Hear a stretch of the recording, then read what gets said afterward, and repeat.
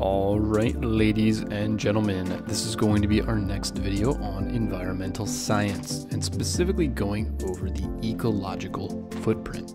Let's get started on this next video.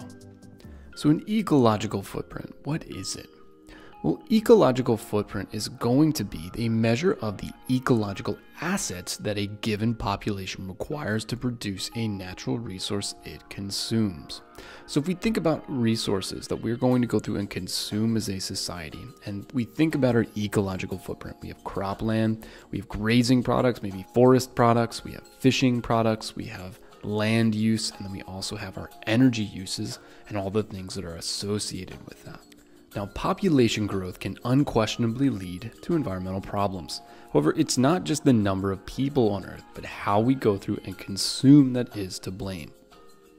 Resource consumption can be quantified using the ecological footprint, and this was developed in the 1990s by environmental scientist Matthias Walker-Nagel and William Rees. And remember, all it's doing is expressing the environmental effects of an individual or a population in terms of the total amount of land and water required to provide raw materials to the individual or population, and to go through and dispose of or recycle the wastes of an individual or a population.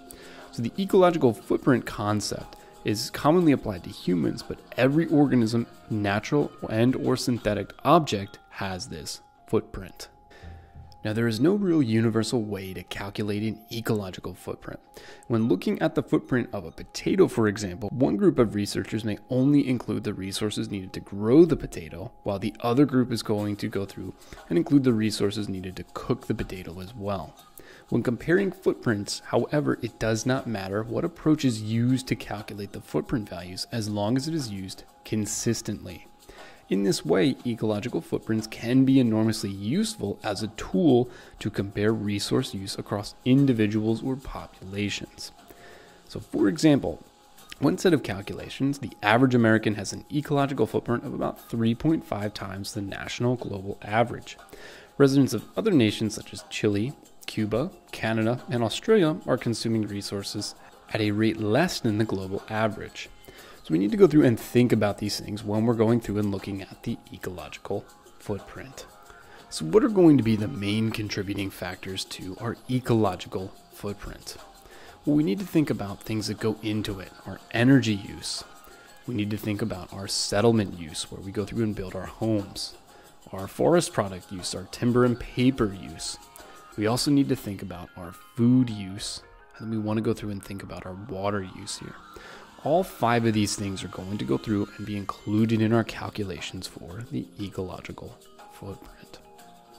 Now, we already gone through and talked about what the United States ecological footprint is, but if we go through and look at the map, well, which country actually has the smallest ecological footprint? It might actually surprise you. It is Cuba. And Cuba is and has the smallest ecological footprint because of some of the embargoes that were put on Cuba during the nuclear crisis. So Cuba really hasn't gone through and had a whole lot of things imported into their country.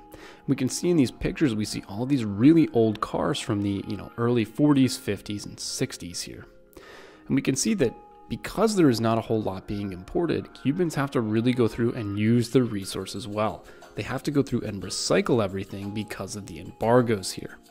So if we're looking at the country that actually has the smallest footprint, well, it's going to be Cuba because they have a very limited amount of things that get imported into their country.